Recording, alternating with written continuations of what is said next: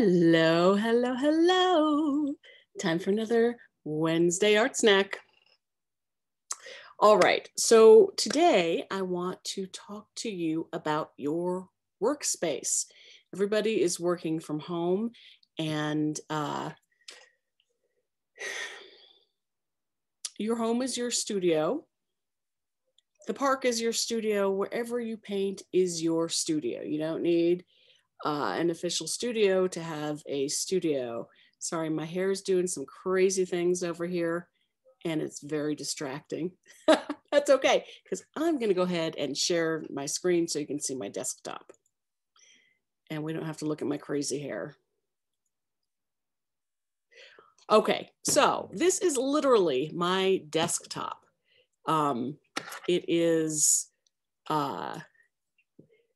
where I paint, and my computer is right there up on this shelf.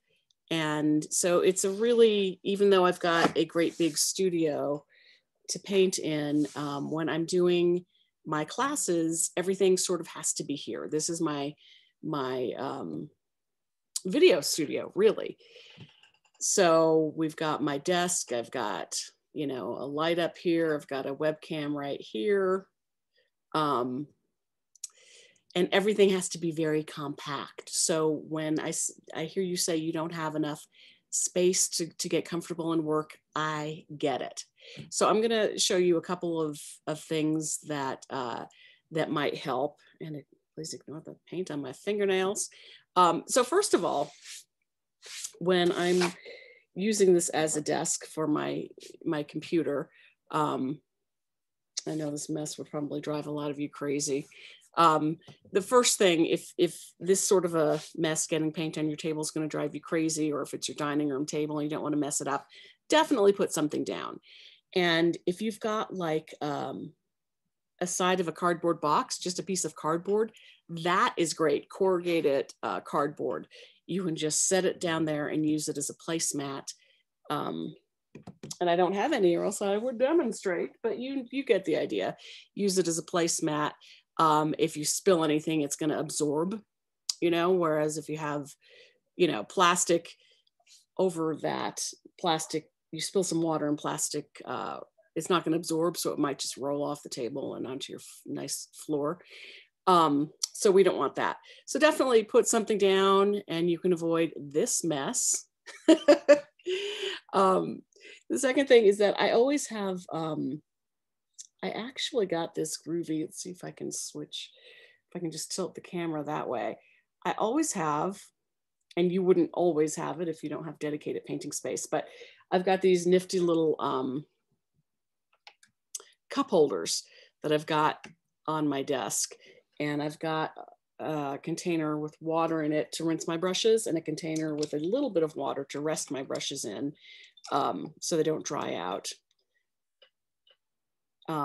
So that is something you can do if you, especially if you have electronics around, or a cat or small children or something, and you're afraid of your water tipping over, you can get something like that. And I will put links for all of this stuff below the video, so you can investigate for yourself. But those, I was super happy to find those, because that is sort of extended my desk space. Okay, now a lot of people are painting flat, and you just have your canvas flat on the table, which is fine and dandy. If that works for you. I don't like painting flat. Well, I do want to do my art journaling, but that's sort of a different thing. But it sort of skews your view. So, I mean, my camera is skewed right now, so it's a really skewed view, but you can see how it's slightly, the perspective is different. This is the straight on view with the camera. If I lay it flat, it's just a little bit off. So it's kind of nice to prop it up, and it's also better for your neck and shoulders if you have it propped up somehow. So you could get one of these tabletop portable easels, which are pretty wonderful. And it just sets up like that. And of course, we're talking about painting small here. And I'm sorry, I'm not going to adjust my camera because it's set for my regular setup, which I'm going to show you in a second. But we're talking about painting small, which of course is what you're going to be doing if you don't have a lot of space. This is a 9 by 12 canvas. So, you know, I can probably get maybe 18 by 24 with this. If I put this little dealie up, if you have a bigger canvas, put this little dealie up, or you can even put your reference, tape your reference picture up there if you want. But these are pretty cool because you can just fold them up and stash them away. And, you know, I would recommend that you have some sort of a bin, maybe like a big storage bin or cardboard box or something for your supplies. And you can just stash this in that box along with your piece of cardboard when you're not painting. Okay, so I'm going to show you my brand new desk painting setup that I'm so excited about. I just got it. I used it for the first time today. And this is a magnetic board. And I was working on, we're teaching this painting next week, so I have to figure it out before I can teach it to my students. But this is a pretty groovy thing. It is 30 inches long by, I think, 14 inches tall. So it doesn't take up a ton of space. I've got my palette here, which by the way is an old canvas that I've cut up, and I use that as my palette. So I don't spend money on, you know, anything like palette paper or what's it called? Palette paper? Whatever. It's good stuff, but this works just as well, you know. And it's compact, so I can have this any size I want. And I have magnets to sort of hold it down. Now, if you've been in a class with me on Zoom, you know, anytime, you've seen I've had a board, but I had paper on it and I had to tape everything to it. But this is a magnetic board, so I can move things around. Now, I've got these crazy strong rare earth magnets. Not necessarily going to suggest you should do that if you go this route and get a magnetic board.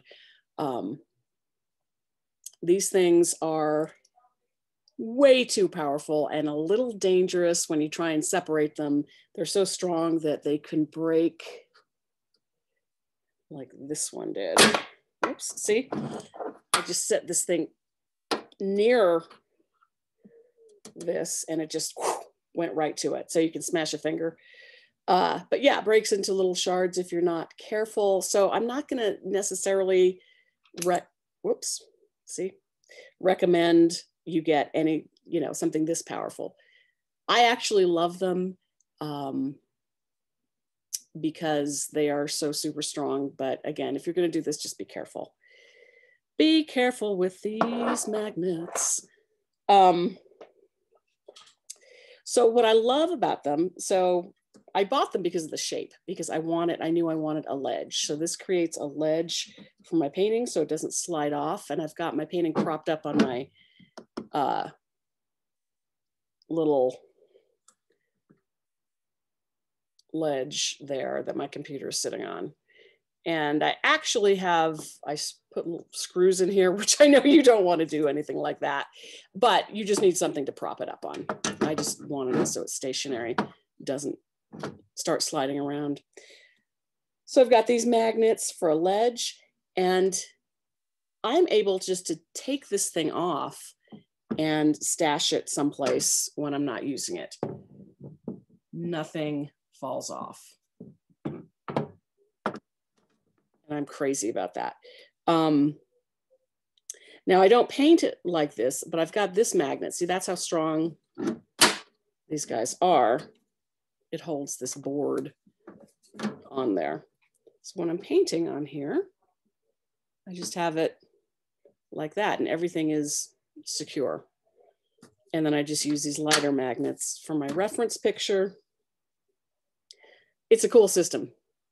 I am super excited. Like I said, it's brand new, painted on this for the first time today.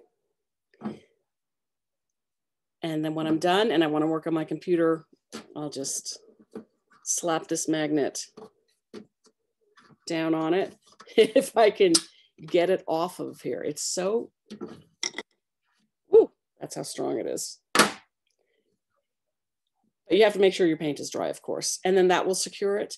And I can stash it against the wall or in a box upright, get it out of the way, and all is well. And that's it. That is all I've got for you for today's art tip, just a tip on painting in small spaces. And if you have any tips to share on how you paint in a small space, please leave them in the comments below. We would love to hear.